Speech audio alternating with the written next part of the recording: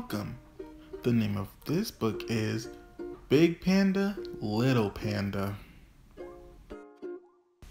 Ever since the little panda could remember, he'd been called Little Panda. When he was tiny, his mother fed him many times a day. "Who's the best looking little panda in the whole wide world?" she whispered and held him close. When little panda began to pad about, he sometimes fell and hurt himself, but Mom was always there to scoop him up. "Let's see if we can make that feel better," she said, and after a hug and a kiss, little panda really did feel much better. And every night when she tucked him in, his mother sang a lullaby. Then, when he was not quite such a little panda, she began to read to him from the old storybook. One night, Mom held little panda extra close. "Who's the best looking big panda?" she whispered. Little panda was puzzled. He looked around the room and shook his head. Then his mother explained, "Very soon there will be a new little panda, and I'll need a great big panda to help look after us." Finally, the new little panda arrived. "Was I ever that little?" Big Panda asked.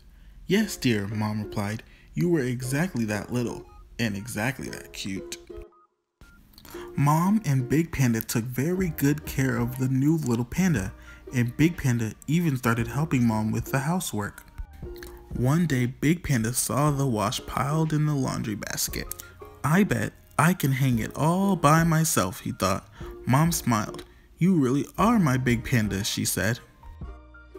Meanwhile, little panda was getting bigger and bigger. "Pretty soon, she'll be ready to eat bamboo leaves by herself," said Big Panda. But Mom didn't seem to be listening. "Open wide," she said as she put another spoonful of food into little panda's mouth.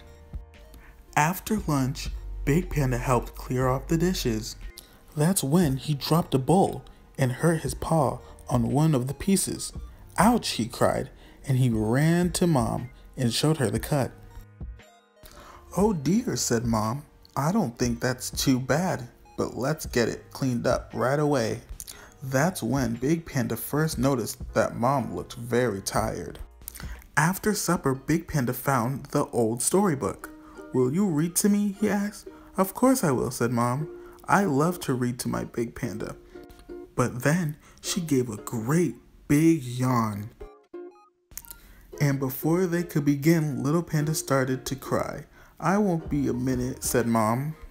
When at last she came back, Mom gave another huge yawn. She began to turn the pages of the storybook faster and faster. "Stop," cried Big Panda. "You're leaving out the best part." But Mom was very tired. In a few minutes, she was fast asleep. Big Panda was tired too. He was tired of housework. He was tired of missing story time. And most of all, he was tired of having a mom who was always tired. "I don't like being big," he sniffed. So Big Panda wrapped little panda in a blanket and tucked her in his bed. Then he padded back to little panda's bed and squeezed in. When at last she woke up, Mom looked for a long time at the two pandas. She remembered the unfinished story. "I'm sorry, Big Panda," she whispered. Next morning, Mom was up early, and so was little panda. "Time to get up, Big Panda," she called. "Where are we going?" Big Panda asked. "Come on, we're going out," said Mom. "We all need a change." Mom led the way to the forest. All day long the pandas played. They slid down banks and climbed trees. They chased butterflies, and they munched on tender, delicious bamboo leaves. That night Mom was exhausted, but she still had a story to finish. "Where are you, Big Panda?" she called.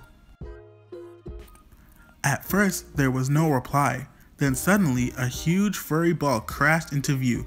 The panda's home shuddered. "Good heavens," cried Mom. "What's that?" The furry ball gargled and giggled. "It's little panda and me," came the reply, and before she knew it, Mom was part of the game. Mom picked herself up She tried to get on with the story, but Big Panda kept interrupting. Look at us, he cried. I'm teaching little Panda to stand on her head. At last, the pandas quieted down and Mom began to read. Oh dear, she yawned. I can hardly keep my eyes open. Never mind, cried Big Panda. He reached across for the book.